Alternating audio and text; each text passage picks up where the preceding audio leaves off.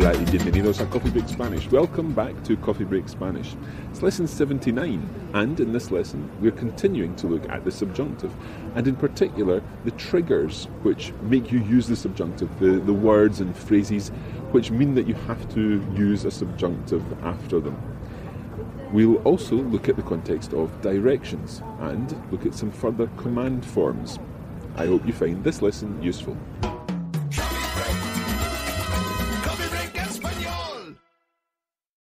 So, as we explained, Andrew is taking his friend Michael to the ayuntamiento, which is, Cara, can you remember what the ayuntamiento is? It's the town hall? Yeah, exactly, where he has to sign up for the class that he's going to be taking. And they've got lost, so they need some directions to get to the town hall. I'd like you to listen to the conversation between Andrew and the person in the street that he's bumped into to ask for directions, and see if you can identify how you say, "Where can we get a taxi?" Have a listen. Perdóneme, ¿es usted de aquí? Sí, soy de aquí. ¿Puedo ayudarles? Sí, estamos perdidos. Tenemos una reunión en el ayuntamiento a las 2. ¿Nos sabe decir dónde está? ¿A las 2? Ay, no tienen mucho tiempo. A ver, la verdad es que está bastante lejos de aquí. No creo que vayan a llegar allí antes de las 2. Quizás sea mejor ir en taxi. ¿Y dónde podemos coger un taxi? Hay una parada en la calle San Juan. Crucen la plaza y ya están en la calle San Juan. La parada está enfrente de la iglesia. Miren, ¿quieren que les acompañe? No, está bien, muchas gracias. No hay problema. Espero que lleguen con tiempo. Gracias, que tenga un buen día. So, Cara, did you spot how you would say, "Where can we take a taxi? Where can we get a taxi?" Yes, he said, ¿dónde podemos coger un taxi? Exactly. Coger un taxi means to get a taxi, or in some parts of Latin America you would say tomar un taxi. Tomar un taxi. Tomar un taxi. So where can we get a taxi? ¿Dónde podemos coger un taxi? ¿Dónde podemos coger un taxi? So, as you've heard, Andrew and Michael are trying to get to the ayuntamiento, and they are lost, so it turns out that they probably would be better getting a taxi. When they're speaking to the person in the street who's giving them directions, the phrase used is, quizás sea mejor ir en taxi. Quizás sea mejor ir en taxi. Exactly. What do you know about sea? It is the present subjunctive of ser. That's right, the present subjunctive of ser. So what do you know, therefore, about quizás? That it takes the subjunctive. Exactly. Quizás means? Maybe or perhaps. Exactly. Perhaps, quizás, we've done that lots. Quizás, followed by the subjunctive. So quizás sea mejor, perhaps it is better to go by taxi. How would you say, perhaps I speak Spanish? Quizás hable español. Yeah, how do you say perhaps he speaks Spanish? Quizás hable español. Yeah, that's a good example of a situation where you might well use the pronouns. Quizás él hable español. Quizás él hable español. Or quizás usted hable español. Quizás usted hable español. Yeah, so perhaps you, using the formal form, speak Spanish. Now, quizás, taking the subjunctive, was in fact one of 4 situations in this conversation that we're going to look at where you use the subjunctive. The next one was no creo que vayan a llegar antes de las 2. No creo que. Okay? What does creo mean? To believe? Yeah. So creer, to believe. Creo, I believe. So no creo, I don't believe. So no creo que vayan a llegar. Now, vayan, that might make you think of a particular verb. Do you know which verb vayan comes from? Ir? That's right. It comes from ir, and it's the subjunctive of ir. It's really irregular. It starts vaya, vayas, vaya, vayamos, vayáis, vayan. Vaya, vayas, vaya, vayamos, vayáis, vayan. Yeah, the vayáis part is quite tricky. Vaya, vayas, vaya, vayamos, vayáis, vayan. So, no creo que vayan a llegar. I don't think that. You're going to arrive? Yeah, and he's using the ustedes form. No creo que vayan a llegar antes de las dos. I don't think that you're going to arrive before 2. Try saying that the whole sentence. No creo que vayan a llegar antes de las 2. Exactly. Okay, how do you say, I don't think that he speaks Spanish? No creo que hable español. Muy bien, no creo que hable español.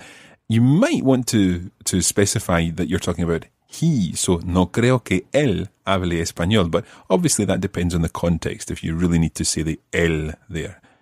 No creo que hable español. How would you say, I don't think that they eat gazpacho?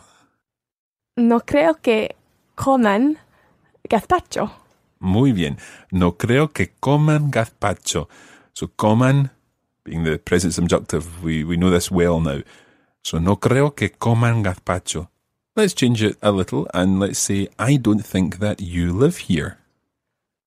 No pienso que vivas aquí. Muy bien.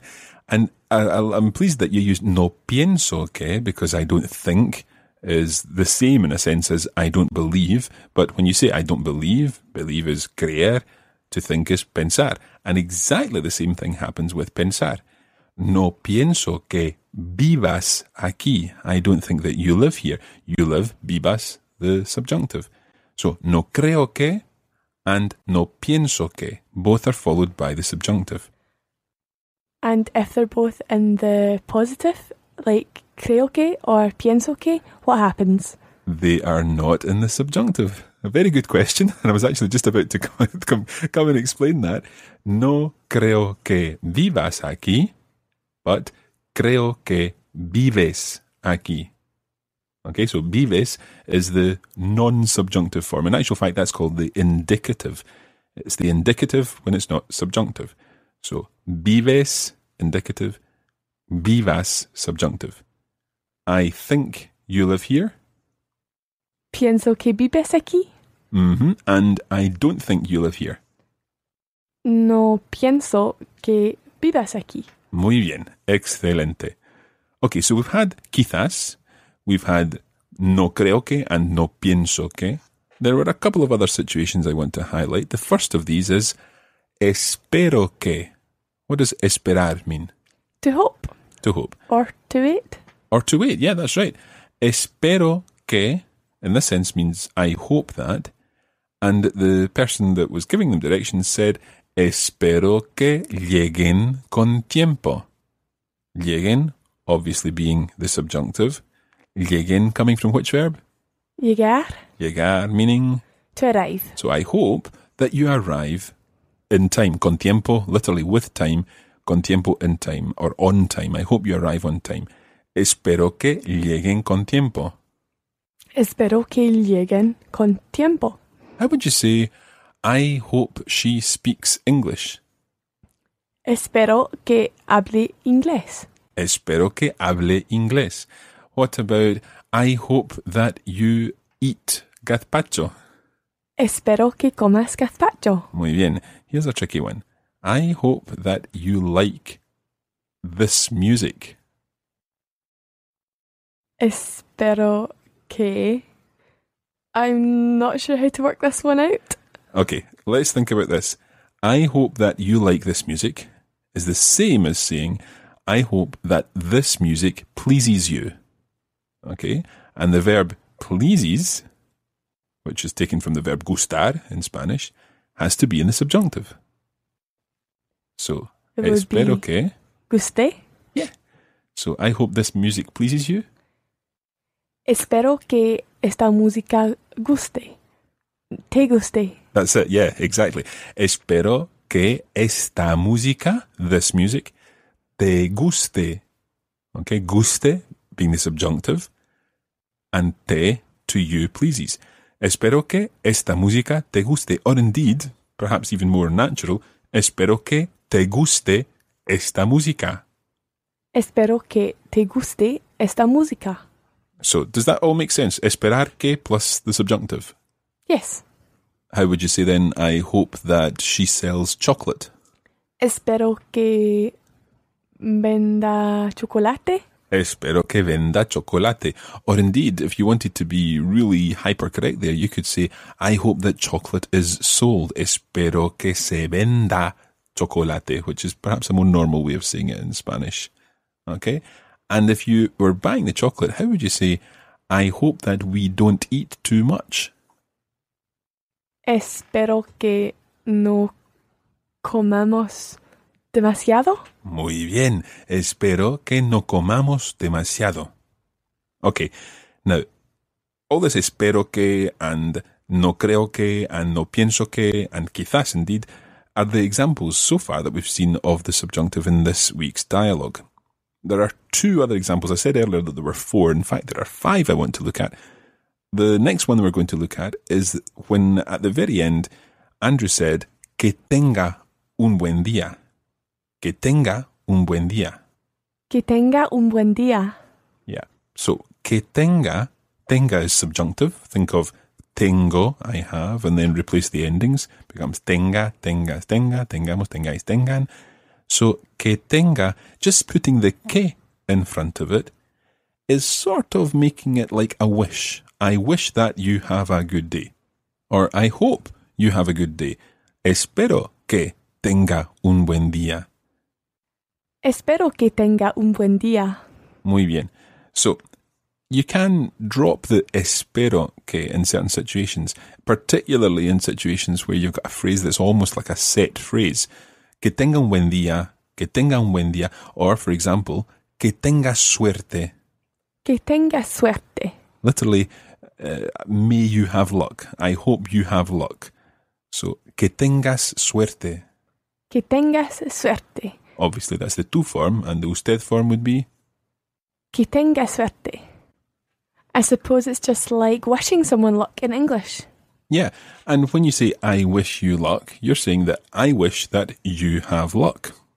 We'll come back to that in a moment. But que tenga un buen día. That you may have a nice day. Que tenga un buen día. Que tenga un buen día.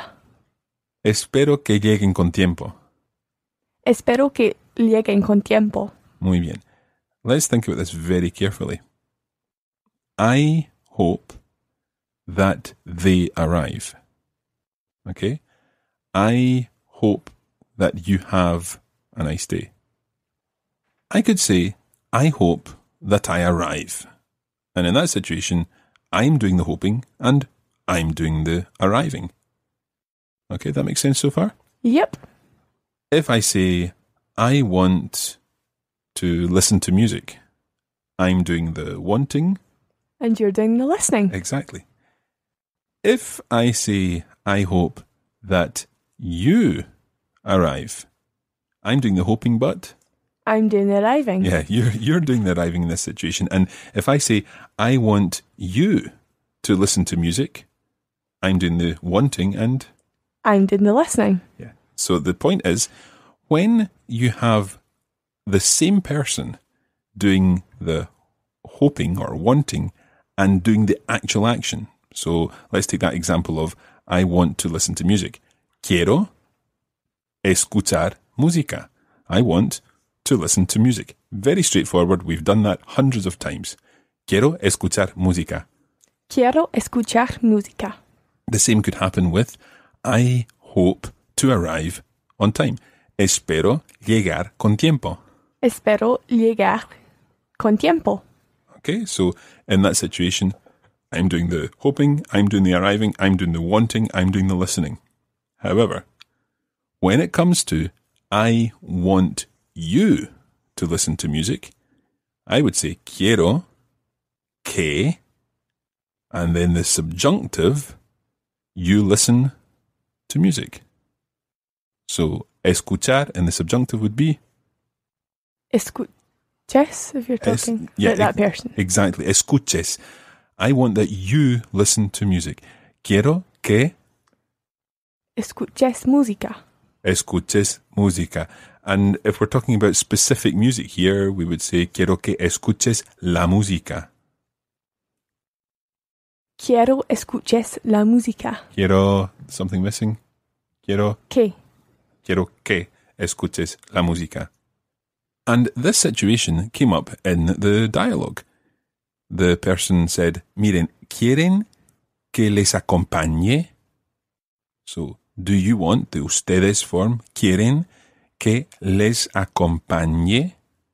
¿Quieren que les acompañe? So, do you want that I accompany you? So, accompany being acompañe in the subjunctive form. ¿Quieren que les acompañe? ¿Quieren que les acompañe? Cara, how would you say, do you want, using the to form, that I accompany you? Just the singular to informal. Okay. ¿Quieres que te acompañe? Good. ¿Quieres? Do you want que te acompañe? Okay, so do you want that I accompany you?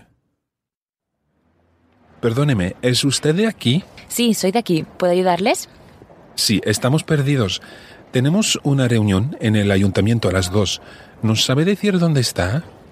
¿A las 2? Ay, no tienen mucho tiempo. A ver, la verdad es que está bastante lejos de aquí. No creo que vayan a llegar allí antes de las 2. Quizás sea mejor ir en taxi. ¿Y dónde podemos coger un taxi? Hay una parada en la calle San Juan. Crucen la plaza y ya están en la calle San Juan. La parada está enfrente de la iglesia. Miren, ¿quieren que les acompañe? No, está bien, muchas gracias. No hay problema, espero que lleguen con tiempo. Gracias, que tenga un buen día.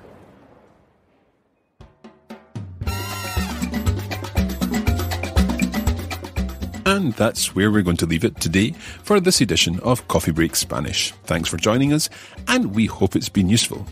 You can join the Coffee Break Spanish community on Facebook at facebook.com/coffeebreakspanish and follow @LearnSpanish on Twitter.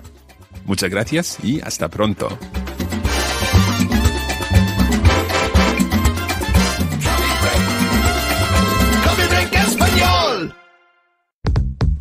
This is a production of the Radiolingua Network. Find out more at radiolingua.com.